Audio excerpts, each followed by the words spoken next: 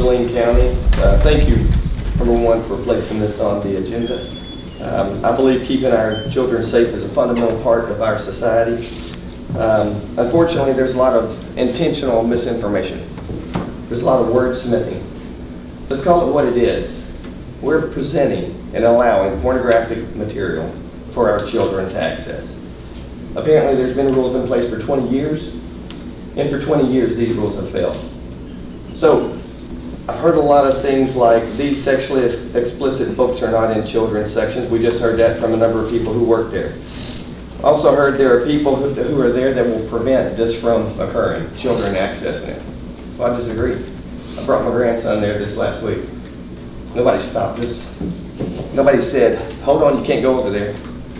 These books are everywhere. Clint, you mentioned earlier, all we need to know is found in the book of Matthew. Teaching our children how to sin, where's the honor in that? If this doesn't make you mad, this is Saline County. We cannot be controlled by extreme views from people who say that we can accept pornography in children's section in Saline County. I disagree with the previous speakers who said they cannot access this. That is not accurate.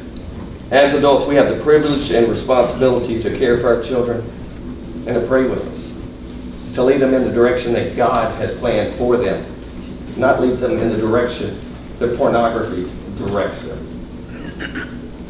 You may not believe in the Bible, and that's your opinion. That's okay.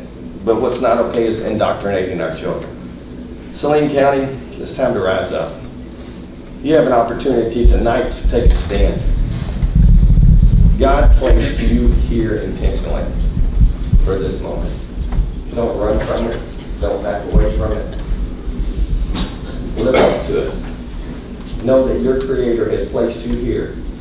And these people who have voted for you, they care about you. This is tough. There's nothing easy about your position. The person who worked at the library said earlier, talked about her education. I have a bachelor's in science, a master's in business administration, and a PhD in common sense.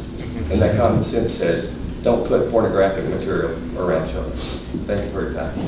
Thank you, Mr. Gibson.